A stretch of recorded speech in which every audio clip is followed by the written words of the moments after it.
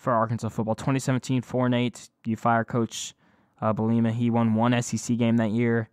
Next, 2018, 2019, those are both 2-10 seasons. Arkansas loses to some awful teams, North Texas, San Jose State. We don't have to relive through those, but that did happen.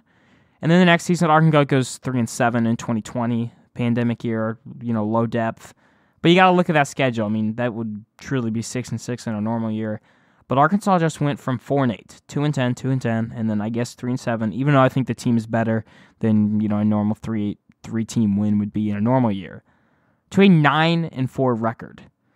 My original prediction on the season was around 6-6, maybe 7-5, 7 wins with a bowl. But this team just outlasted my expectations, and I'm happy to be wrong here. And they played really well. And for anybody looking at Arkansas the next few years, it's always going to be the same thing. It's going to be, this Hog team, they're improving, they're getting better, from those seasons when they sucked. But, that schedule is tough.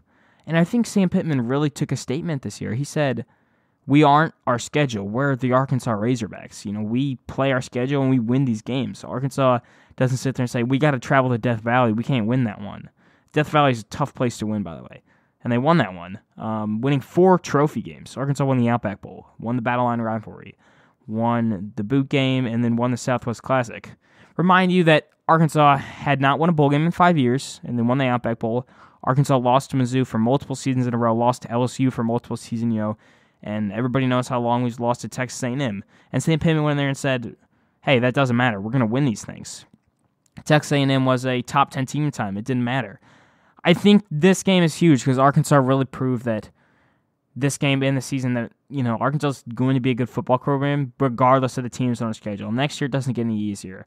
Cincinnati, BYU, Missouri State, Liberty, those are tough out-of-conference games. But I think Arkansas has established themselves as a team that is willing for that challenge. Sam Pittman isn't going to back down. I cannot remember a time where Pittman has backed down as the head coach. He's always put his players out there in situations to succeed and win. In terms of coaching, if he's not satisfied with the coach, there will be adjustments made and changes made. Arkansas is developing guys. I really find it tough to see situations where at the beginning of the year, say like starting defensive backs or starting running backs, outside of injuries, I cannot think of many situations where the coaching staff had position groups degressing. The team got better as the year goes on, and that's how it's supposed to be. And I think the thing is, the last few seasons, not counting the pandemic year, were tough because that wasn't happening. And it was frustrating because Arkansas was not good on offense, good on defense. So, a lot of guys calling for Morris to get fired. And yes, they're correct.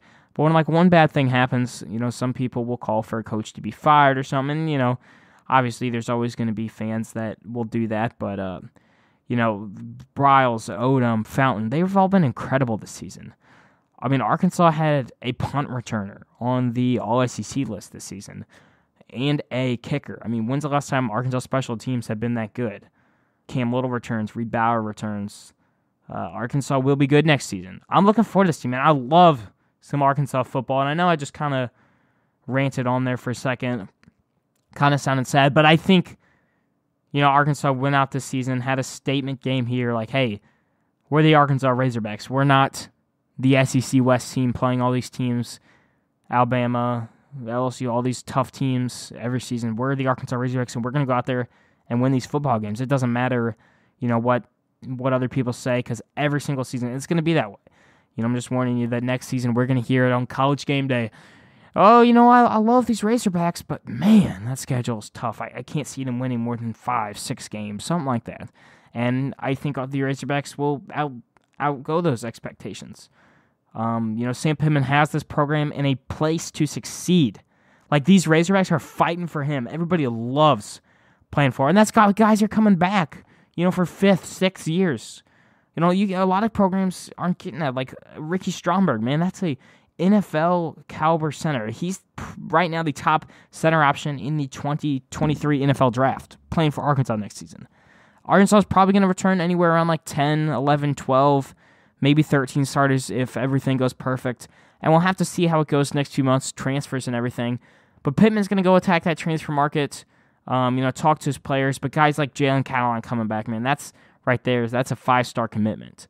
I'm really happy with how the season went out in the Outback Bowl game, and I just love Sam Pittman, Arkansas football, man. Great to have back. As always, though, y'all know the deal. Tomorrow morning, Tuesday, you can catch this podcast. I'll be previewing the Vanderbilt game for basketball as the Hogs look to get a win there. But anyway, signing off for now. Woo pig suey.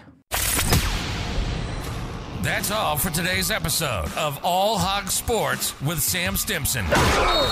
Make sure to stay tuned for the next episode covering all Arkansas Razorback sports. If you enjoyed today's episode, please subscribe and leave a 5-star review on Apple Podcasts. Follow us on social media too. On Twitter and Instagram at All Hogs Sports Pod. Like on Facebook at All Hogs Sports and Arkansas Razorbacks Podcast. And on YouTube at that same name. Thanks for tuning in to today's episode. Go Hogs!